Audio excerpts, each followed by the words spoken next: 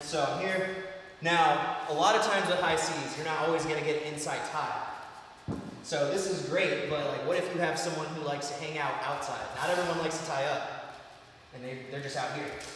And then you go to tie up, and they just keep clearing it. And they're just circling around. It's like, how do I get to his legs? So what I like to do here is I like to use my speed, and I know some of you guys think you're slow, but you're not slow, you're all fast. You all take really good penetration steps. So, so what we're going to do here is, I'm going to use the fakes that I was doing earlier. You don't necessarily have to reach like this because it's so far away, but what I like to do is I really like to sell the fake with both hands. So I'm like this, outside, I just go like that. Here. Here. If you ever want to practice that, by the way, you can find the line, just step over it. That's all I'm doing. Notice how I change my level, and I reach. That's it. And it's explosive too, it's not just a, no one's reacting yet, it's a, give me one. Alright, so I'm here with Evan. Anyway, so what I'm going to do is I'm going to fake, he brings it back, now when it comes forward, this time I'm just not grabbing anything, but it's the same mechanics. But I'm reaching with both arms, not one. So I fake, you bring it back, now when it comes forward, I take that small step, reach with both arms, grab around, drop. So I'll show it full speed. So I'm here, fake, take down.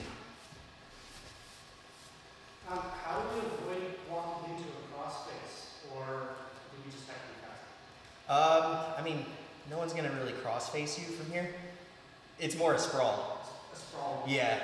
So the way to defeat that is taking a good penetration step. I don't know if you guys saw, but like Jordan like knocked me back like a good few inches just with that penetration step alone. Like not even driving, just finishing the penetration step.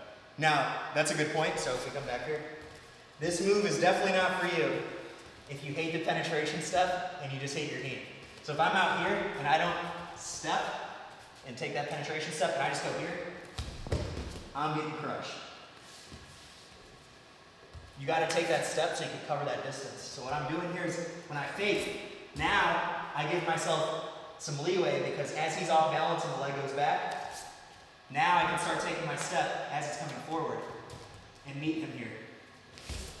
And that eliminates some of the risk of him sprawling because he's bringing his leg back.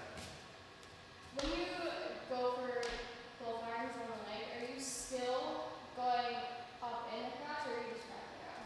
Yeah, good question. So I'm here. As I step with both, you just keep there for now. I step, reach, here. I'm still going here in the crotch. So you're just dragging your chest into the leg, or? So everything's actually the same. It's just that beginning part that's a little different. I'm kind of like torpedoing myself in there. Here. So I'm a little more extended as I shoot it at first. But then when I bring this trail in, I get myself back into this good position. Okay. Good question. It's kind of like shooting a single leg from outside here too. If you have that one forward, I'm just here and just, unless I shoot a single. So kind of like what happened to me at grappling industry, so you fake and he shoots at you. Yes. Sure. I mean, it's just gonna happen, or it's just, you just gotta fight Great question. So when you fake, so for here, a lot of people have this bad habit of when they fake, they go like this, fake, then they come back up. Now he can shoot on me. So that's actually what happened here. It was a fake, you came back up, and now he shot in on you. You gotta stay low. Yep, stay low with it. So anytime you fake, it's, I fake, I don't rise back up, I fake, I stay low, and then I go. Okay. So that's good defensively, to Justin's point, and offensively. So you're saying if you fake, you have to take the shot. You don't have to. Or you gotta circle out. You can circle out, see how they react. Okay. But I use the fake a lot just to get their reactions, see what they do, and then when I feel comfortable, then I'll fake and go. Because I know how they're going to react.